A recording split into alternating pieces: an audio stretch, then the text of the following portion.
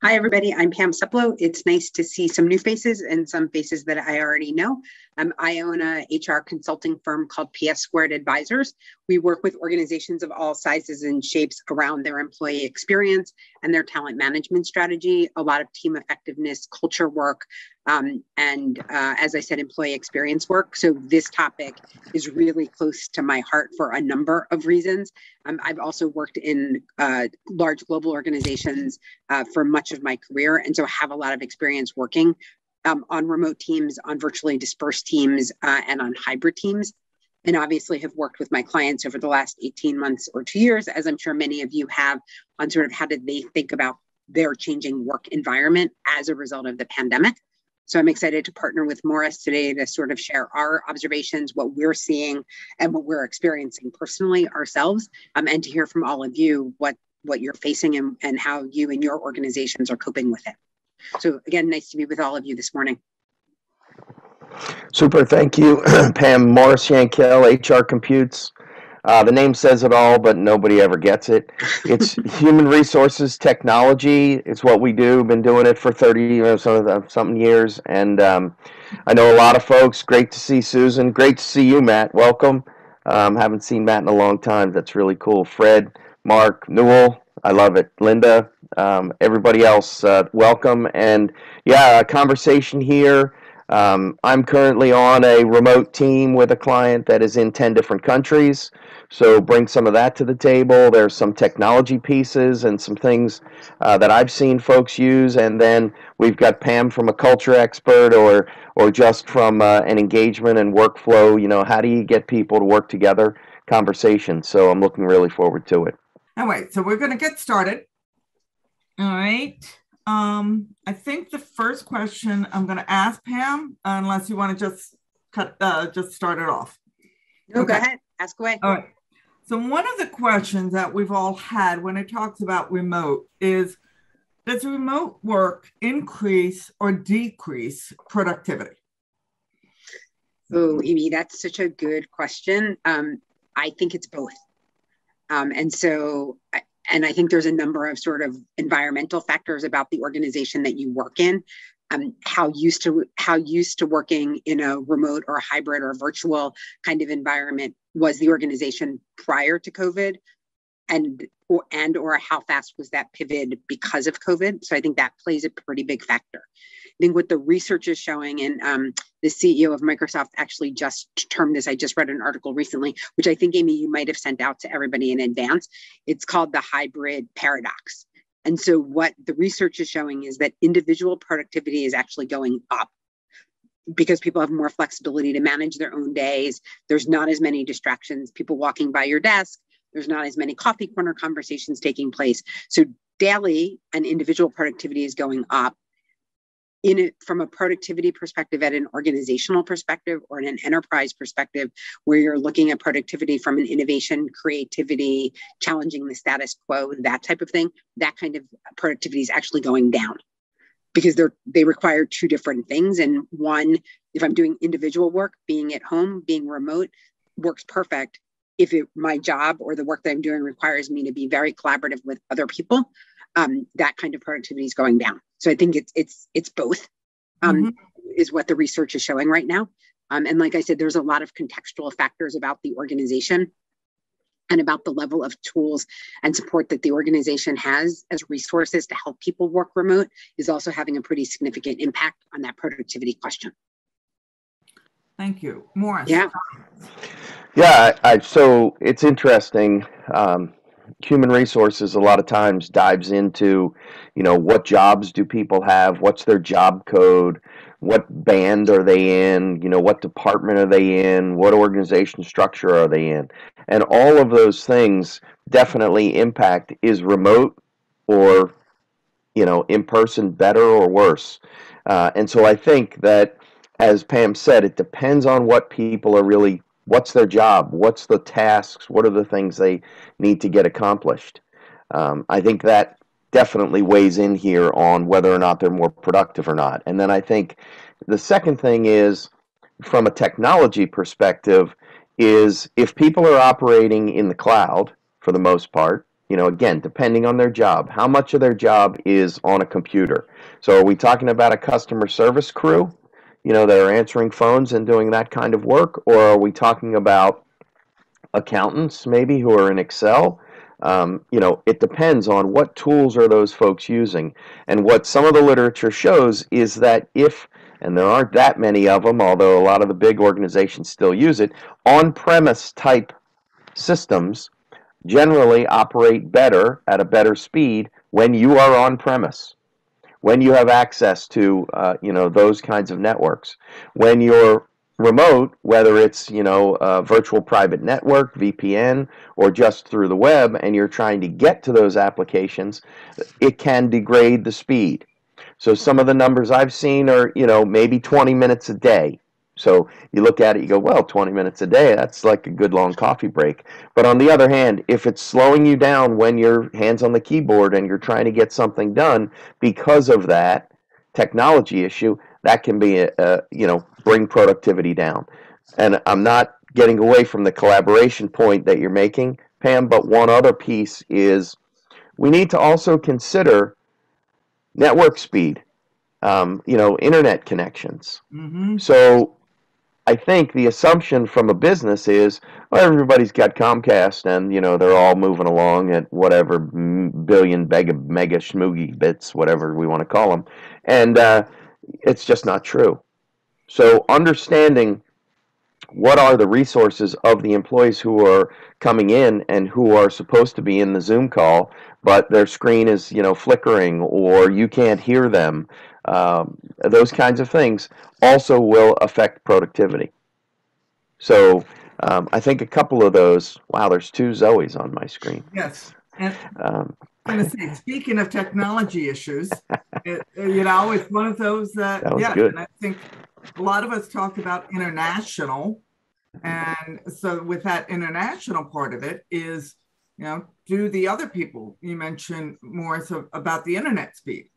How many people have been dealing with international as well, where they may not have the same capabilities as we have? Yeah. I think one other stat that I saw in doing a little bit of research for this conversation is that when people work remotely, they tend to work according to their own schedule.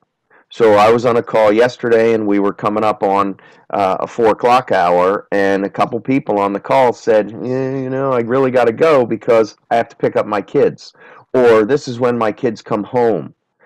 So the room is going to get noisy, or you'll hear the dog bark or whatever. So I think that's the other piece. And what the literature shows is that when people are working from home, they tend to spread the day out. So maybe they start at 6 and they end at 10. When they're in the office, it's more, I'm commuting to the office and I get there, maybe it's at 6 and I leave at 3, or whatever, 8 to 6. But that is the time when I generally work. What you see when folks are working from home is that they're working intensely at 8, 9, 10 o'clock at night. So, it's just, again, and I think that goes to Pam's point, if you need to get together and collaborate on something, that's going to be tough to do at 10 o'clock at night. Although when we get to the international question, then time clock, time zones, etc., will come into it. Morris, I think you raised some really interesting points, though one that I kind of want to underscore, particularly for those of us on the phone that work with either work within a corporation or work with corporations.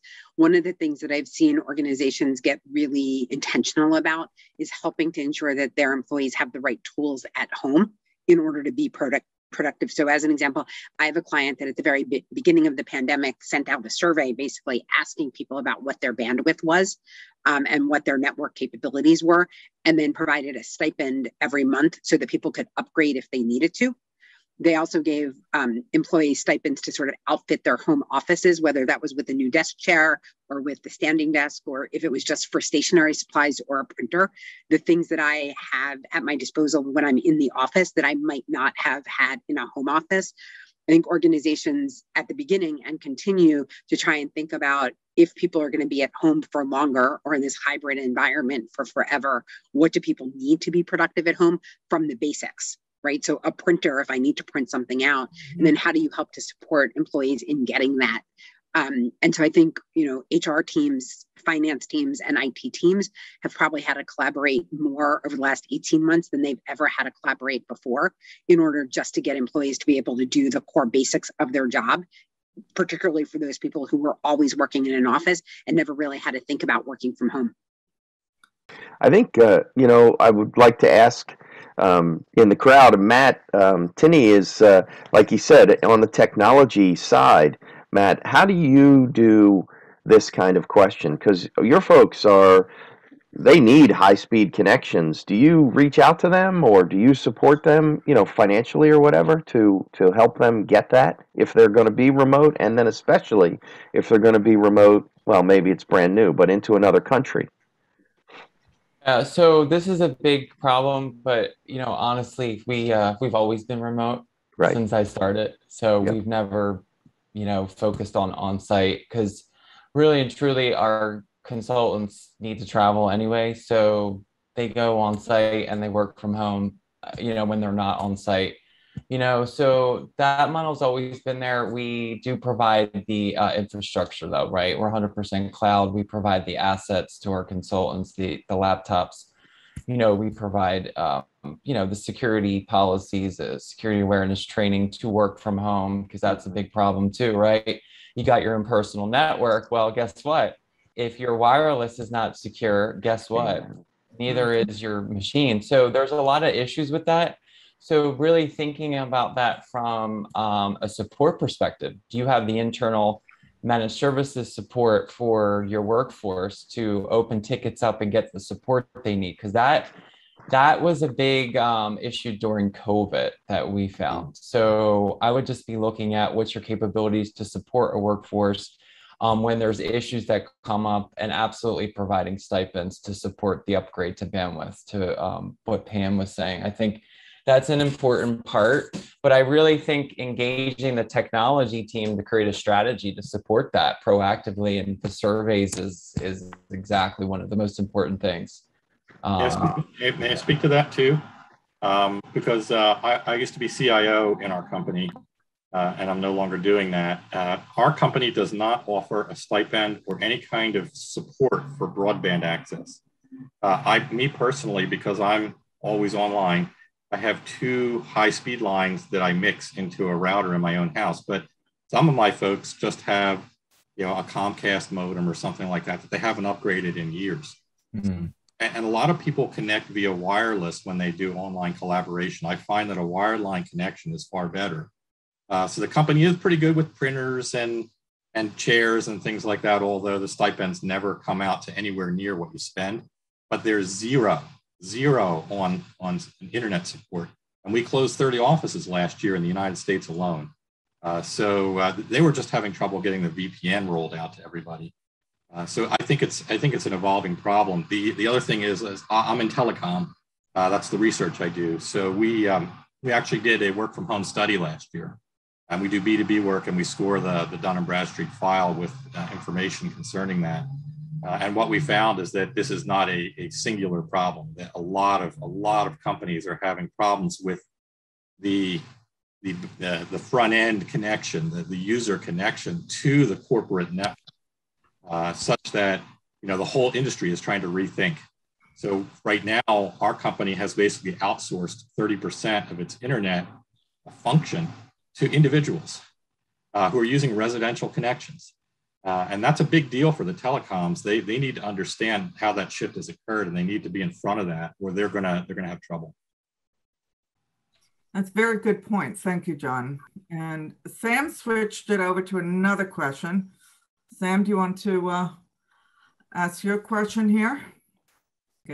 Sure, absolutely. Thank you, Amy. And I put this in the chat box, but in my firm, and I've been around, we've been around 28 years, I've always recruited and hired the recent grads. Those have been maybe half my team. And you're talking to people who are 22 years old. You're hiring people who you can afford, you expect to grow them. And as I've always told them, my job is to grow you. Your job is to bust your butt for me. in a year, 2 years, 3 years, we're going to get you to the point where you're ready for your next job where I can't afford you, and I'm going to help you get there. And that's been a great bargain in recruiting, because in our work, I'm a leader in our field. So, but the real challenge, last fall, I hired 2 recent grads, one from Penn State, one from Delaware. And you might see these, I'll say kids, since many of us have got gray hair, you might see these kids once a month. I saw one of them yesterday, and it was the first time I'd seen him in about a month. And I might talk to him once or twice a week. So and as a small team, we're not heavy in management structure. We're expanding. So we're just now rolling out KPIs and more metrics. We're not, as we've acquired a company and we're building on that. So the real challenge is, how do we maximize the productivity of young people who don't know what they don't know? Yeah, it's a really good question, Sam. I have a lot of empathy for people who onboarded to new organizations during the pandemic, because it feels really different than it did to onboard pre-pandemic. And I think all the same things that you do when somebody's in person are possible to do in this new working model. People just need to be way more intentional about it. And so, using technology like a Slack or a Teams to check in with somebody every day, to have a regular cadence, in the same way that you mentioned that, somebody might pop into your office once a day or twice a day when you were in person, scheduling office hours. So it's locked on your calendar. People still have the flexibility to do that if they need it. And then, depending upon the size of your organization, we've worked with clients, and I've seen clients do some amazing things about giving people, new hires, a flavor for what the company is via creating videos, getting their CEOs and their executive team more involved in welcoming people to the organization, whether that's through a welcome letter that you get in the mail a few days before you start, or included in sort of your welcome box that has your IT equipment in it. So trying to figure out ways to make that personal connection for people who are just joining your organization, even if you're never going to see them face to face, or it will be a while before you see them in person face to face. Using Zoom or other technology like Zoom to make sure that when you're having weekly meetings or regular meetings with people, that you can see them, because obviously a lot gets lost through not having the nonverbals and the cues. And then I think the way people start to think about expectations, particularly as you're onboarding new people, and having some grace in the fact that in pre-pandemic times, perhaps you would think that it would take 30, 60, 90 days to get somebody onboarded. It's just going to take people a little bit longer to get onboarded, because there's not that immediacy of, I can just swing by somebody's desk and ask them the question. I also think, again, depending upon the size of the organization, introducing something more formal around having a buddy, so that the new hire has somebody who's sort of assigned to them, who can help them through those first few weeks of getting acclimated to how does the technology in this company work. Because now there's so many different versions, whether it's Box or Box or Google Drive or a shared drive. Like, there's so many different ways that you can collaborate in the cloud, that maybe the past organization I worked for used a different system and I don't even understand the language that you're using. So making sure that you're not making any assumptions also, I think, about what people know or don't know based on their past experience. And in your case, based on the fact that most of these people are recent grads. And so I think everything is possible to do and get the same outcomes. You just need to be much more intentional about actually doing it, I think, than you probably needed to be in the past. Sam, I went through this. Oh, sorry, go ahead, Amy. I went through this recently by hiring a full-time person, and I want to also do kudos to Matt's team, because they came in and implemented Teams for us, because we knew we needed more collaboration, and we just started with Teams in January. That Teams, Slack, whatever it is that gives you that, hey, you have a second, or I've got a quick question. It allows you to do that, pop in the office and get that question answered so they can continue the work. Okay. And there are a couple of times when that pop in the office happens, in this case on Teams, and then you just pick up the Teams, you call them and you have the conversation. with or without video. Okay. It's that collaboration that you're looking for. Also, one of the things we did was we started an employee who was full-time, but we didn't have enough work for her because we had somebody, that buddy system, you're not going to buddy system 24 hours or even 8 hours on a Zoom call or Teams, right? That person's going all over the place. They've got other meetings that the other person may not be involved in. So what we did was actually started this person with a couple of hours every couple of days. Okay, so 2 hours the first week per day, then to 4 hours. And it worked out that she had some vacation planned and things like that.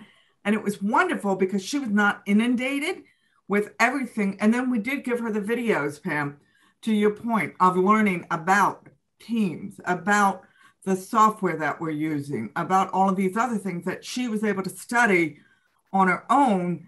And because, again, she used totally different things at a prior job. And she'd only been at her company for 2 years. So wasn't quite 22, but close enough. So, yeah.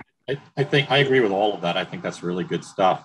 The issue, though, for me is I have to recognize, just addressing Sam or maybe continuing, that there are some things we're just not going to be able to do. And identifying those things and understanding those weaknesses is really important. So that trust level, that interpersonal connection that comes from an in-person, face-to-face relationship is always going to be missing. And as a result, there are interpersonal skills that are going to be hard to develop in young people and anybody, even people who have been on this remote thing for many years. Those interpersonal skills begin to degrade. So in terms of doing interviews in the future, or in terms of being able to reach out to folks and collaborate or to do sales or whatever, it is definitely an issue where there's a weak spot, a hole. And we've tried at our company, we've tried to have online water coolers and parties and things like that, but it really does not do the same thing as in person. So what we're thinking about now is trying to create in-person opportunities for the teams in the company to get together and to spend time together, especially for managers and employees, so that level of human connection can be firmed up and established. I think there's no doubt that in person, there's a flavor of in person that will never be able to be replicated unless you're in person. But I think, I mean, for me personally, and I'm going to guess for those of you who either work completely remotely now or have over the last few years, there are techniques that can be employed that you can teach your managers to build up that trust, even if I never see the employee or the person that I'm working with face to face. So it's leveraging. To get to the same outcome, you're just leveraging a different set of skill sets. But it is entirely possible, I believe, to build a really strong, trusting relationship and a really strong team, even if you never see each other in person, face to face. It requires some intentionality, and it requires a slightly different way, a slightly different set of expectations about how you're going to get there. But I personally believe that it is entirely possible. In person always being better, for sure.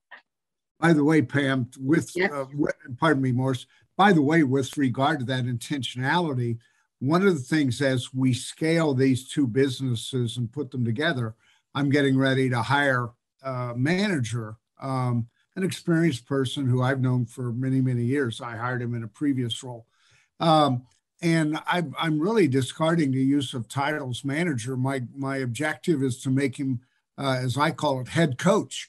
And we began to replace the process of managing with the process of coaching, which is arguably a softer skill set, but substantially different in its expectation.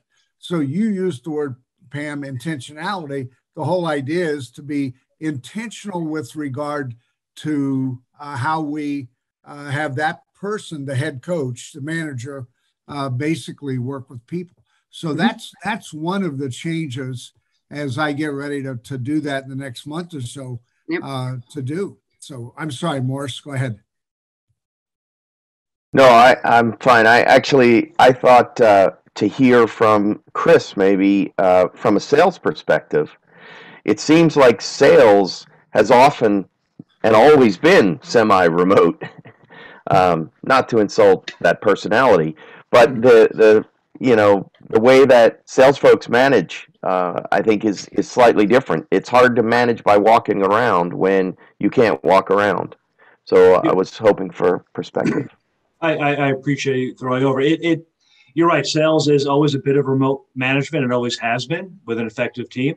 And Sam, I want to challenge a little bit, and this ties into Morris's question. At the end of the day, I've always approached sales leadership should be coaching first. That's how you develop good teams in general. I think there's a couple things in play. I think my experience has been, as everything is becoming more and more remote, the onus is on leadership to really have a structure in place, both out to the team as well as organically, where you're checking in and you're keeping in touch. There's a generational difference here too, but we can no longer expect that whatever the sales rep or the AE to come into the office and say, hey, I have this, I have that.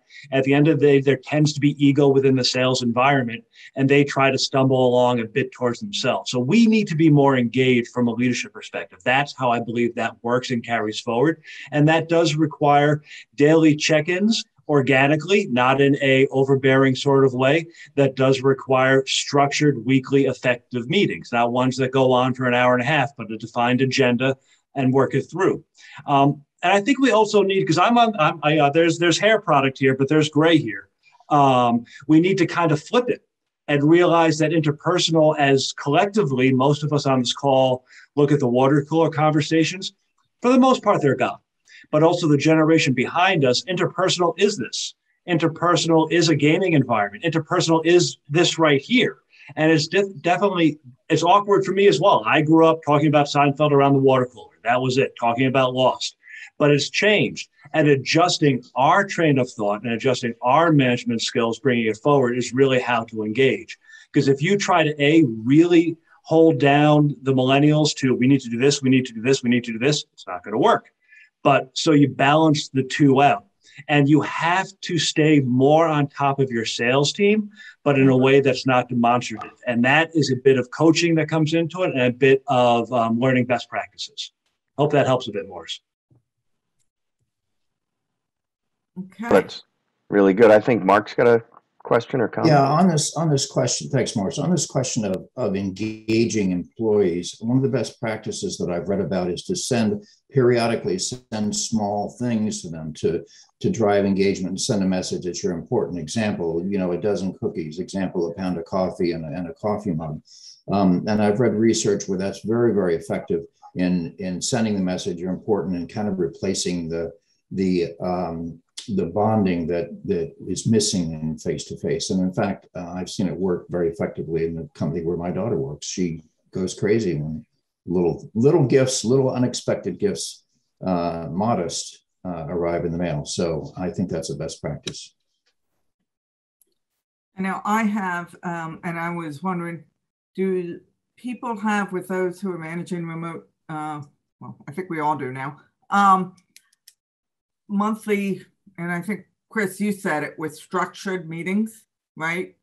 Because do you have, in the past, there were, in my corporate environment, they were quarterly town halls type of deal. Do people have those as well, or monthly staff meetings, or monthly, team meetings, or, to engage everyone a little bit more as well? From a sales perspective, when I work into engagements, I do put into place a weekly meeting. Always has been previously in person, but now it is, you do a weekly Zoom, WebEx, whatever your system is. From a sales perspective, you have to gather that team, you have to coach that team, you have to mentor that team as a group collectively at least once a week. That's been what's been successful for me previously, and is for my clients as well. Okay. Yeah, I would agree with that. We've had a weekly meeting for a long time. It's much more important now, so the team can hear what each other's doing. What I found is the weekly meeting does not satisfy the emotional need. So I also have weekly one-on-ones with each team member to get a holistic view of what's going on in their life, because sharing that in front of the whole team is usually not appropriate. So it takes a lot of time. It's intentional, but the regular cadence, I find, gives the members of the team a sense of comfort that they're being looked after, they're being cared for, and that their work is valuable and what they're doing is on target. We There's a gentleman who's joined us, Radu, is a gentleman that I'm working with currently with a company that is the international client that I mentioned. And it's very interesting in this case. Radu is in Romania. So, first of all, time zone, right? It's 4 or 5 in the afternoon. I'm trying to do the math in my head for Radu, and often we are on calls at either 6 a.m. my time or 10 p.m. his time.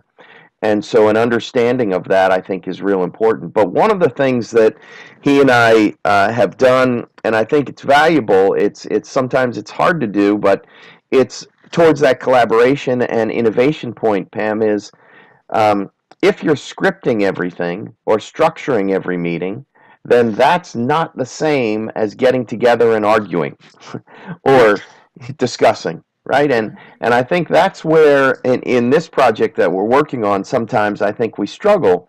We've got so much going on and we're constantly in touch, but do we ever brainstorm? Do we ever get a chance to kind of just, what is it, chew the fat or whatever?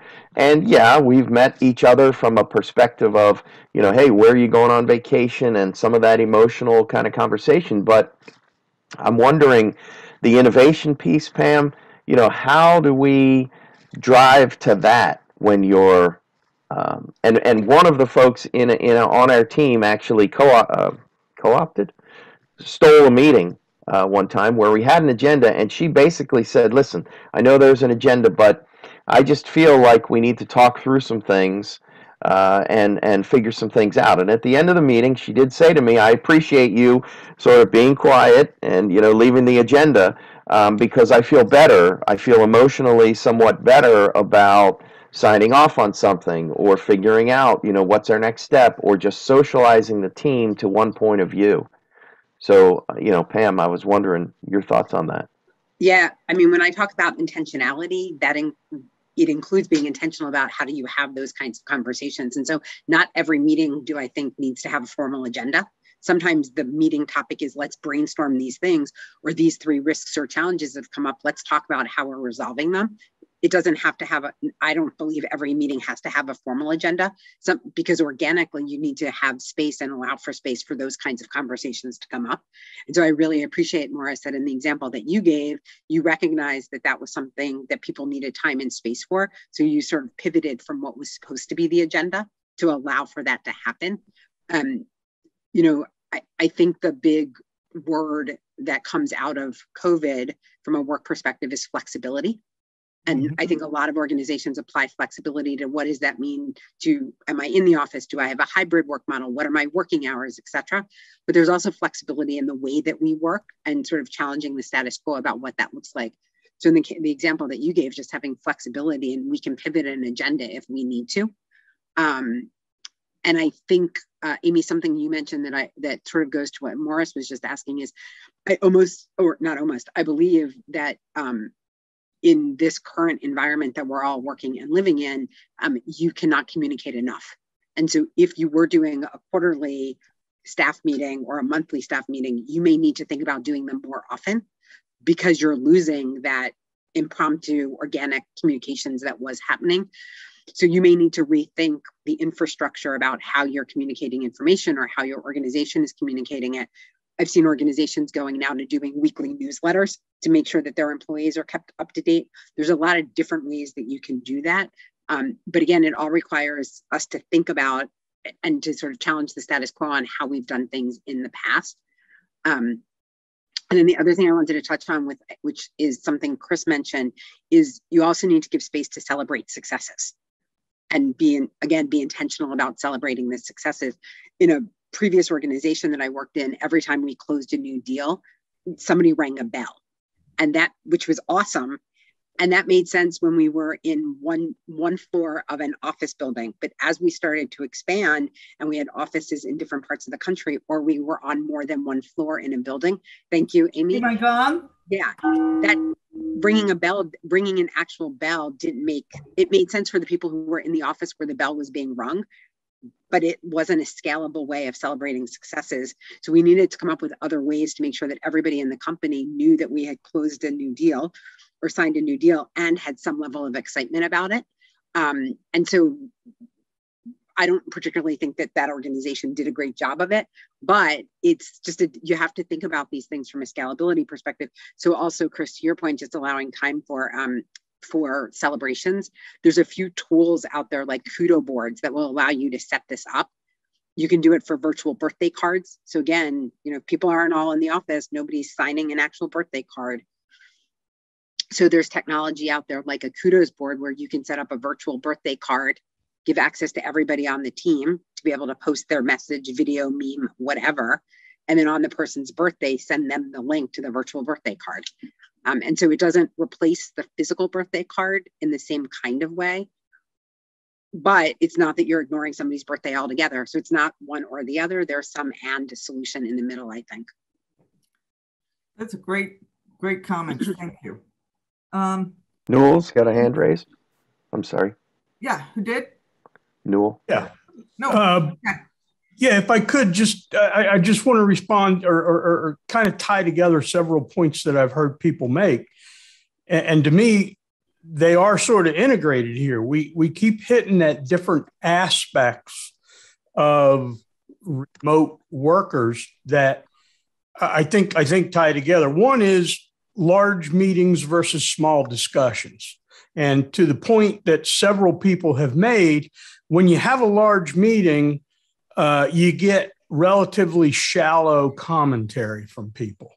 And it's what I would call single point communications. Okay, I have one point to make. I get my 30 seconds. I make my one point. And now we move on. And 5 people later, somebody finally gets an opportunity to reply to that one point. And you have to mentally connect that in your head. And that's really stressful. So, and it goes to a conversation we've had about a couple of other Beacon events. Should we have more? Should we have less people, et cetera? It all depends on what you're after. If you're looking for a brainstorming session where you want 50 points to be brought out, by all means, have a bunches of people. But if you want meaningful conversation about something, and that's what I'm calling contextual as compared to single point communications, you need much smaller groups where as soon as somebody says something, I can jump in and offer my comment to reply. The other thing I would stress is we as a business community worldwide tend to be pretty reactive to things. So we're all boppity-bopping along, working on site. We're having meetings. We're walking to people's offices. And there's been zero thought for too many years in too many businesses about what happens when Tommy and Susie can't make it into the office today. Okay. And we don't think about that. And then we're all remote, or a lot of us are remote. And now all we're thinking about is, well, how do we work together when we're remote? And now we're starting to bring people back into offices. And now we're starting to think about, oh, how do we let people that are remote work with people that are in the office? And I'm not pointing fingers at the folks in this group. I think we're kind of an exceptional group of people. But that's the way most businesses have worked through this. Let me react to my current situation. The long-term strategy, and I think probably for many of us on this call, the right answer is try to develop the same means of working together when we're in the office face-to-face that are going to facilitate when we're not all face-to-face, us still working together, and whatever that may be. And my final point is, we rely an awful lot and we talk an awful lot about remote work and collaboration being done by video. And video, in my opinion, is about 2% of the collaborative work that we need to do together. And video meetings tend to promote the single point communications and make the contextual stuff a little bit more difficult unless you're down to 2 people, right? So I think sometimes we get really wrapped up on video when there's a lot of other ways we can share information in a relatively free form format. I'm done. Thanks. Thank you, Newell. And Well, I also think to your point about video, I think a lot of people are burnt out on being on the video. I don't know about you guys, but I'm kind of tired of looking at myself. But beyond that, depending upon the organization you work for, there's more research coming out about unconscious bias and biases because of video. And a lot of employees who maybe live in lower income neighborhoods, or in how maybe they're living with a number of people in their house, and or whatever their personal situation, actually don't want to be on video because they don't want people to see what their backgrounds look like, and or there's not a quiet place for them to work. And so I think to your point about context, the context for the individual and why they may or may not want to be on camera all the time or ever is also super important to think about when you're thinking about how do you engage your employees, and make sure that your employees are feeling motivated and valued and respected. And so there's a lot about being on video that I think has some unintentional consequences, both positively and negatively as well, that we should consider as we think about sort of the new work environment. Yeah, and that was my question coming into the meeting, Newell, and I'll just put it on the table and shut up. But I also do pastoral work, and so everything now is hybrid. And what I find is we're creating two groups, the online group and the in-person group, and they have a very difficult time connecting with one another because the in-person group is using interpersonal connections, and the online, it's a puzzle. It's hard for me to figure out how to not allow that kind of a separation to happen between the two groups. And I've been really frustrated with that. And then that brings me to a couple of points. And Mark, I see your hand raised, but I just want to make, I want to go on a, keep your hand raised, but we're just going to go to another question, which is, what does hybrid mean to the organization? Okay. And, Pam, I'd like you to talk about this one, because hybrid means different things to different organizations. They can embrace it. They can say, these are exactly what you're going to do. That can be very flexible. And before I have you do that, I also want to say, I think you use unconscious bias, Pam, in your words. And Zoe, we have a Beacon thing on unconscious bias this afternoon, right? Yeah, it's so far we had just invited the MAC members, but Karen Spencer Kelly is going to give a unconscious bias training for some of our Beacon leaders. Yeah, so it's very appropriate that you brought that up, Pam, because it happens to everyone. Okay, and I think no surprise that I sit on the Beacon Diversity Committee. Yeah, and so, okay, do you want to talk though about hybrid in an organization? What does it mean? And how does a company decide that? How do they get flexible to do that? How do they take into consideration all of Newell's and even John's points? Yep. So I think the first thing is that there's no one answer, and that all of us are sort of living and trying to make these decisions, particularly if you're part of the HR, finance, IT organization, without any precedent before you.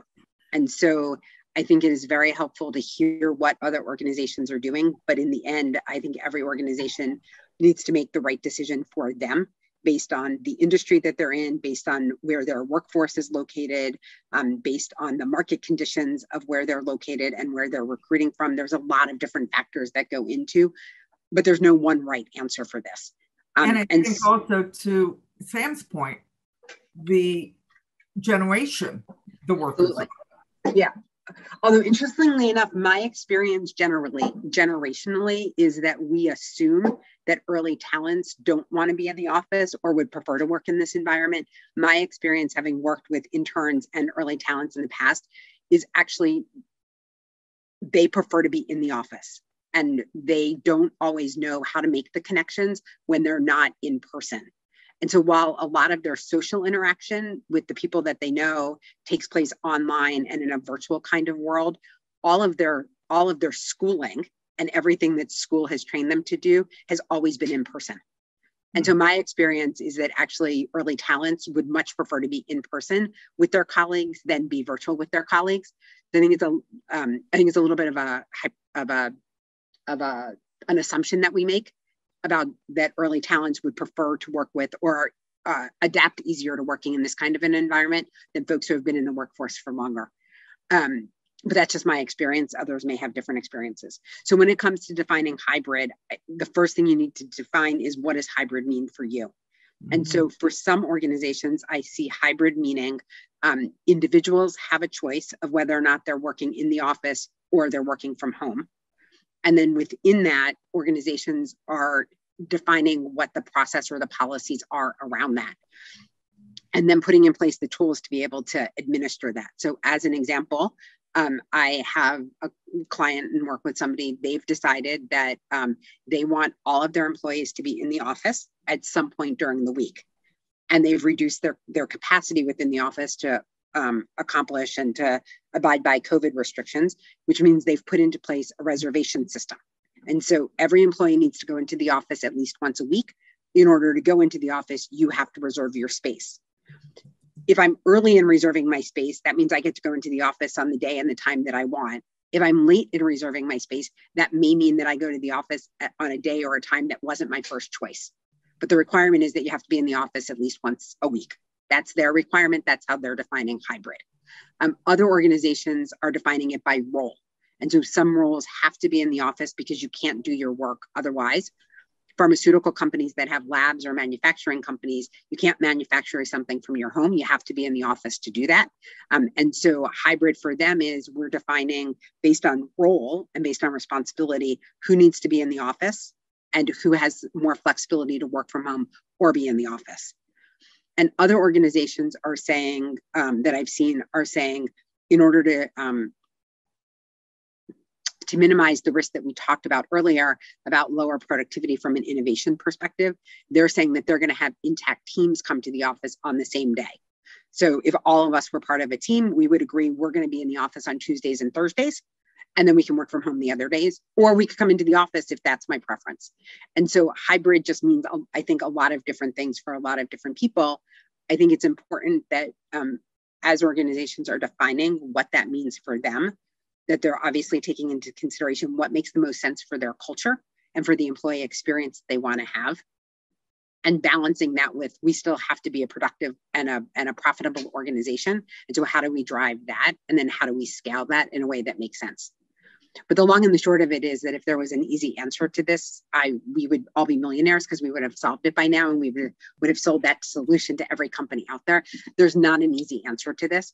I actually have one company that's dealing hybrid. They actually went to a 6-day work week. And so they added a set of Saturday hours to their work week, and employees can opt to be in the office on a Saturday because they're in a lab environment, and that was the way that they could figure out early on to be able to make sure that everybody could be in the office for an amount of time. But they're actually keeping the Saturday hours because it was really highly received by employees who said, if I could be off on a Wednesday and I don't have, and then my spouse and I are not trying to figure out how to juggle childcare and homeschooling and all of these things 5 days a week, and we only need to juggle that 4 days a week, because I can be off on a Wednesday because I'm working on a Saturday, that's actually way better for my life and way more flexibility for my life than trying to fit my work into a 5-day work week. And then we've got the vaccine plus or minus and how that is all working. And do you fire the people? And I know Bank of America required all of its employees to be, if you were vaccinated, you came into the office. If you were not vaccinated, they just put out a blanket statement, you stay home. Well, I know a couple of employees there who stayed home even though they were vaccinated. And it's like, anyway. And I'm guessing you mean I'm guessing the reverse was true as well. My guess is that there were some vaccinated employees, unless there was a way to control that with badging or something. I'm guessing there were some unvaccinated employees who also made their way into the office. Yeah. And again, it's one of those, that's a whole nother, like you said, flexibility. Sure. Flexibility is really required here. And John says, our company still will not require in-office appearance. Yep. And it's again, how some can, some will, some won't. We're hearing it in the news all over the place, of airlines and everything else. So, and that goes back to some companies, we're talking professional services here. So we have that option, but some of the companies, like if you're in an airline, well, if your job requires you to be on the plane, that's in the office. So a lot of other things going on there. Mark, I want to get back to you because you had your hand raised.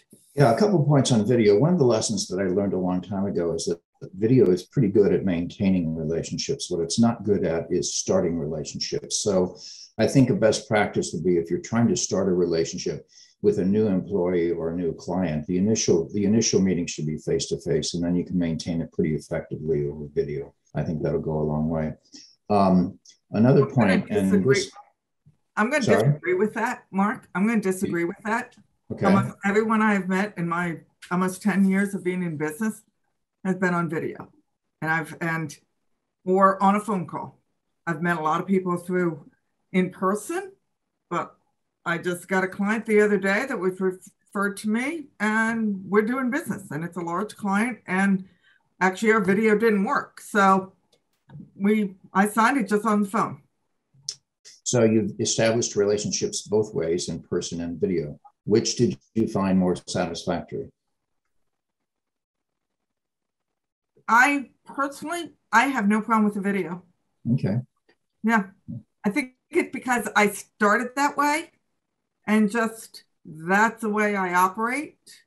And there are clients who cannot operate that way, and that's okay too. And yeah.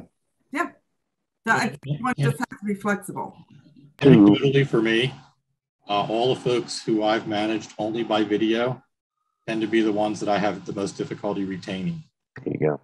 That's just total. Mark's point. Yeah, I worked with a major Fortune 25 company, and half of our staff were always remote. And at that point, there was very little video available. Yeah. Yeah. One other quick point, Amy, and John mentioned this quite a while ago about having weekly one-on-ones. I think that is another best practice. And one of the reasons is that it helps you understand an employee's specific circumstances.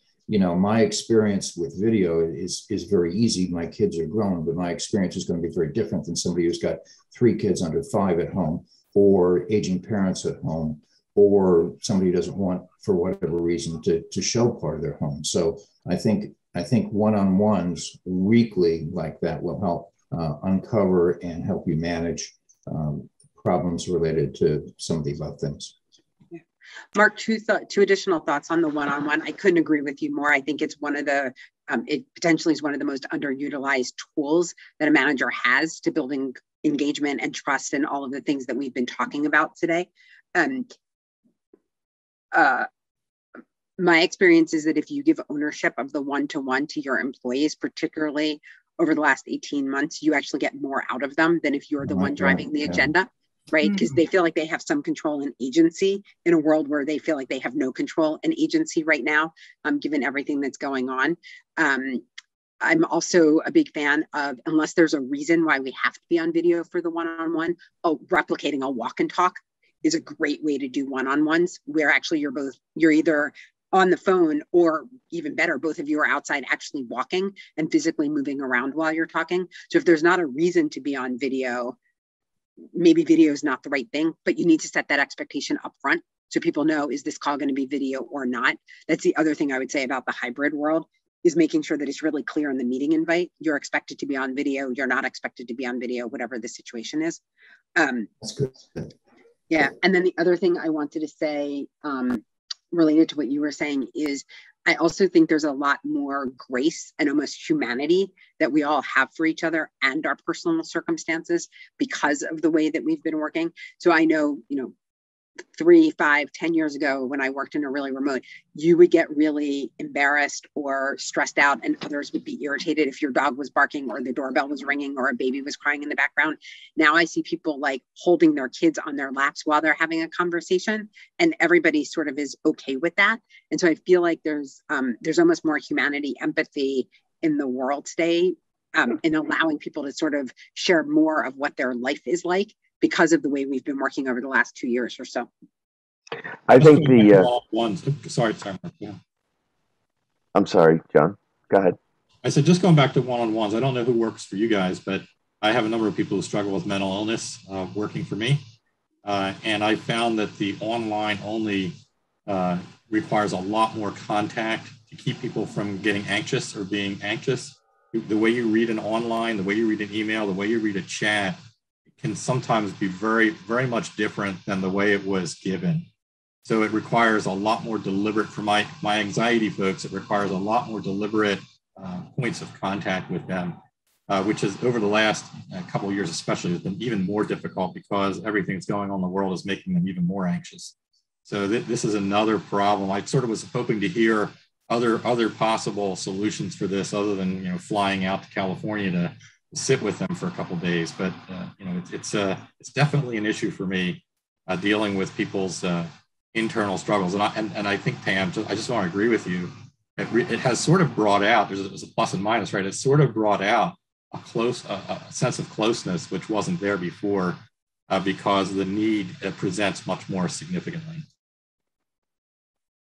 I think the point that you're making, and I see it in the chat, and totally it's to Mark's business, is personality matters, or lack of personality. I don't know, but your type of personality and any insight that we can get into that, like the Myers-Briggs or personality index, I think there's a real interesting perspective from that. And in one, and then I'll turn it over to you, Mark. But one thing that I've found interesting lately is, for example, I was on a first meeting with someone. We had already met with sort of the trusted advisor of this person, but we were meeting with this potential client for the first time. And the three of my partner and this other gentleman, trusted advisor, we were on video, but the new person did not show her video. And after we got off the call, my partner and I said to each other, that was rude. We felt as if here we were, being transparent, showing you the picture of, Pavarotti or the Eiffel Tower. But in our case, did we really meet this person? Were they paying attention when we were speaking to them? All of those visual cues, Pam, that you're talking about. Mm-hmm. And can you really sort of learn enough about the person from a personality perspective if all you get is that disembodied voice? And I'll give it back to you, Mark, but I did think that we have come up as a group now with 2 T-shirts.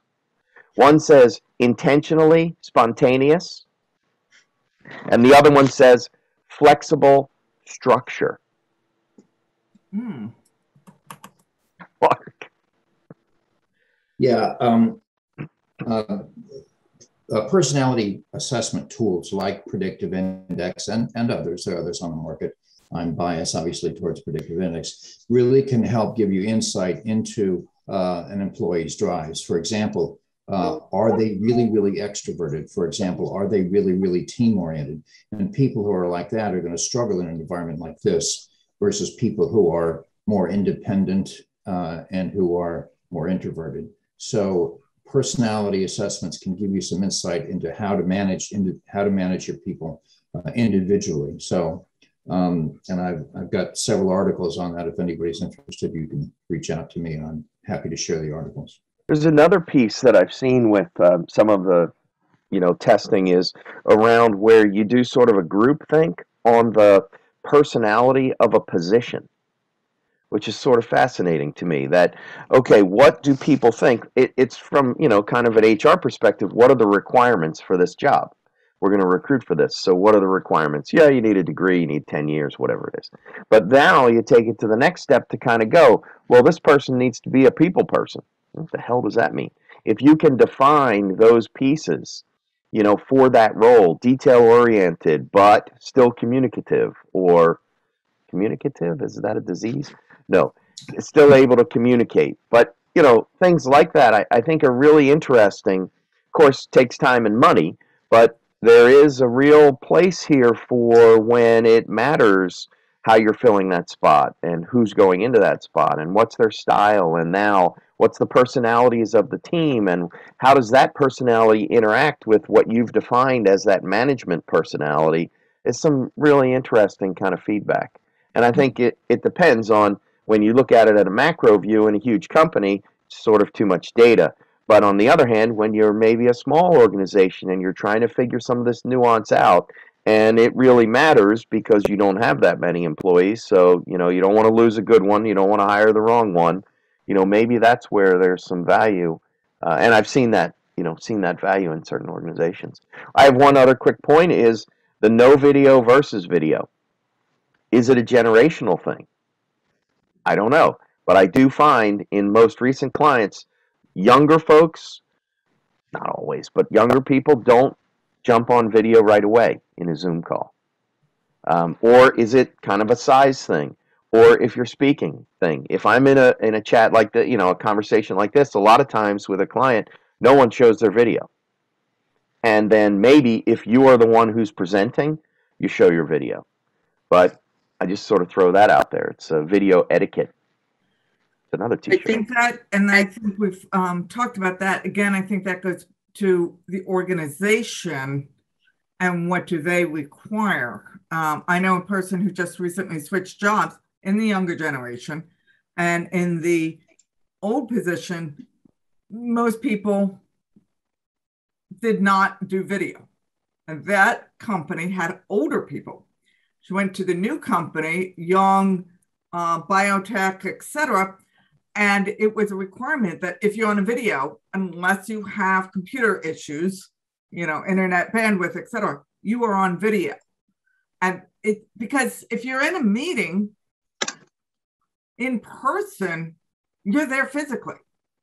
So what's the difference, So again, and I can see it if somebody's presenting, like you said, if someone's presenting, you want to present that, that's what you want to focus on, not who's playing with the hair or whose kid is in the background and things like that. And I can see that being done, again, also from a bandwidth perspective, but I think it goes back to the organization and do they have rules to you? And I love your flexible structure. Yeah. Mm-hmm. I think that's the most important thing, Amy, is, and I personally, I don't think it is a generational thing. I think it's an expectation thing. And so I think as organizations think about hybrid workforce, putting in place guidelines or expectations around video, no video, video at the beginning, and then you can drop off of video. When do you have to be on video, when you don't have to be on video? Just like organizations are having to define expectations for things that they never thought that they would have to define expectations for. This is another one where, again, it's organizational. And bringing us sort of back to where we started with productivity, is being on camera increasing productivity or decreasing your productivity? If really part of what I think organizations are struggling with is how do they ensure that productivity isn't decreasing in this new working environment? And so again, there's no right or wrong answer, and there's no one answer for that. It's really based on the ecosystem within the organization that you're working or organizations that you're working with. But being clear about what the expectation is important, I think. Yeah, but let's not forget, too many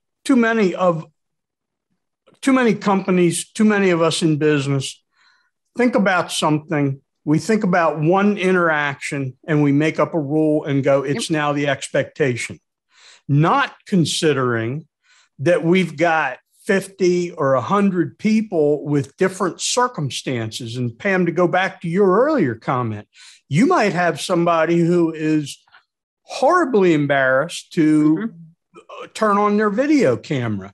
You might have another person who just doesn't have the tech, and their feed is going to be horrible anyway. Yep. You might have another person who's got all kinds of connectivity problems. You might have another person who's taking care of 3 kids and trying to participate in the meeting to the best of his or her ability.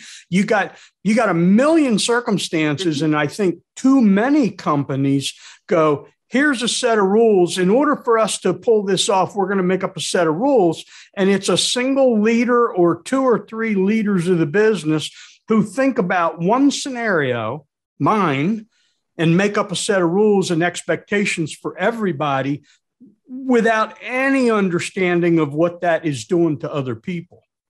Yeah. Let me add one more category. Folks like me who aren't photogenic. It's kept me out of senior management for a long time. And I do feel sensitive to the fact that when I'm on a camera, I don't look nearly as good as when I'm in person. So and my senior execs get mad at me when I'm not on with them on video. I try to do it every now and then just to prove to them that I'm not, I'm not being contrary. But I think really, from my point of view, you seeing my video in my head decreases my effectiveness in communicating. Yeah. So are we then suggesting a third T-shirt tomorrow? Adaptable leadership is really what we're talking about here? Because I think we need to continually be mindful of the people we're working for in their environment. And as we work to adapt, I think that it falls on us as leaders within wherever we're sitting, because a leader is someone who's working outside and it's always going to be one-on-one because they're stringing high power lines. That's always going to be face-to-face. So we need to adapt as leaders within this environment. I'll throw that as a concept. Isn't that really what we're talking about?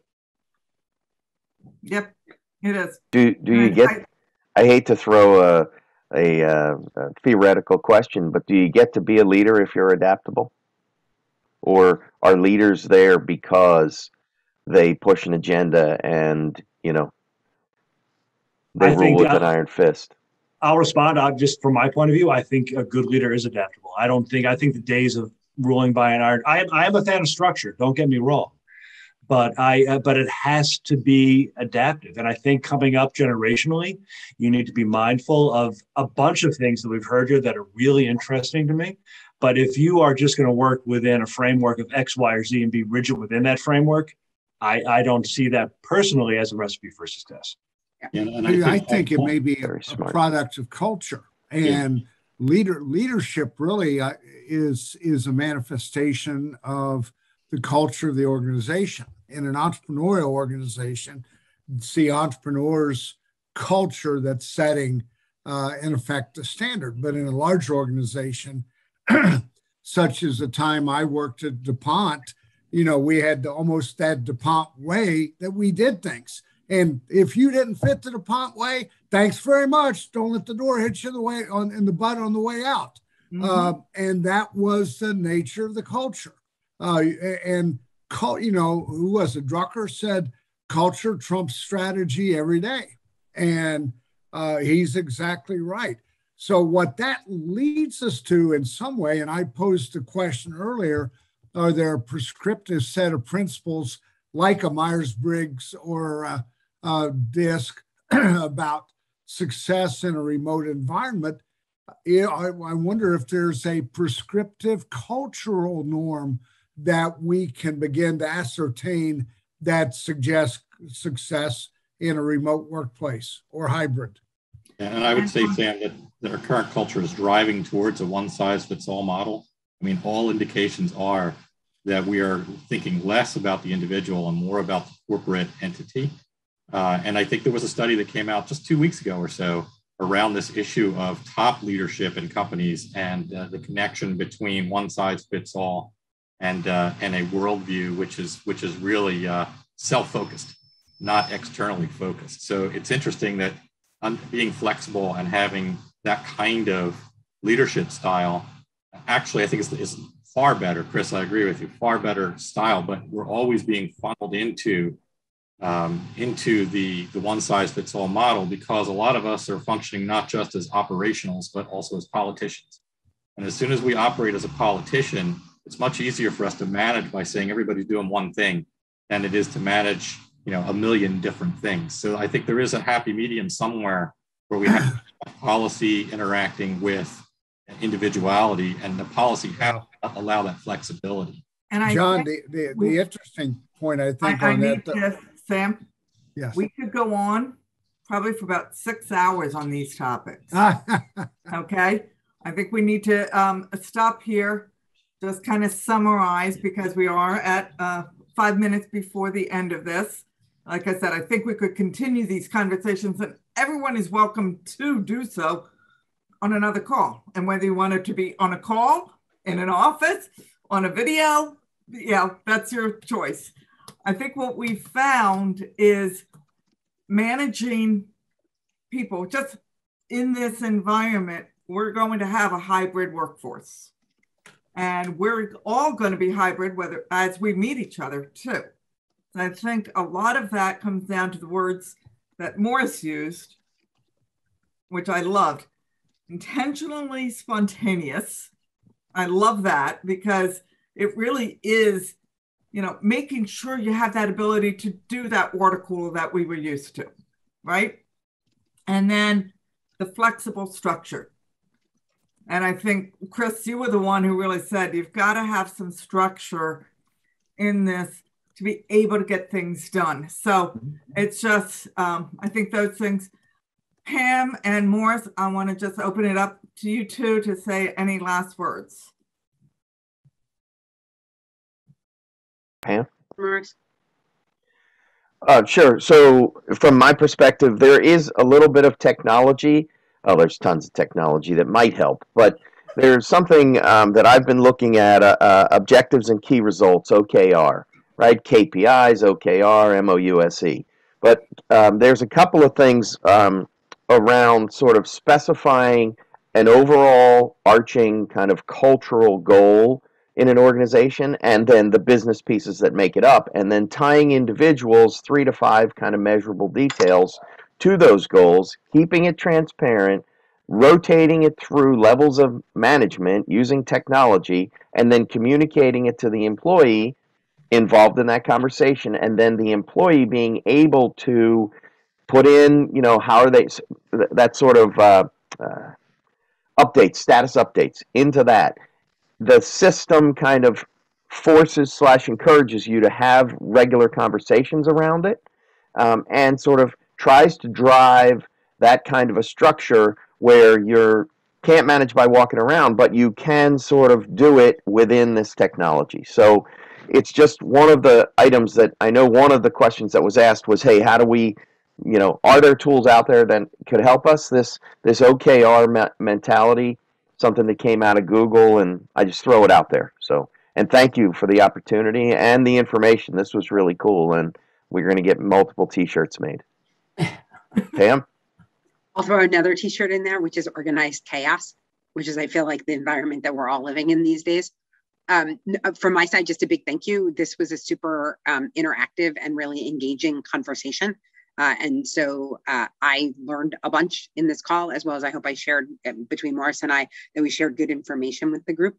And I would just say thank you. And we're all doing really hard things these days in ways that we've never had to do them before.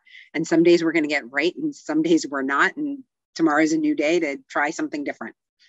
Beacon is the premier executive networking organization serving the Mid-Atlantic region. To learn more, go to beaconforlife.org.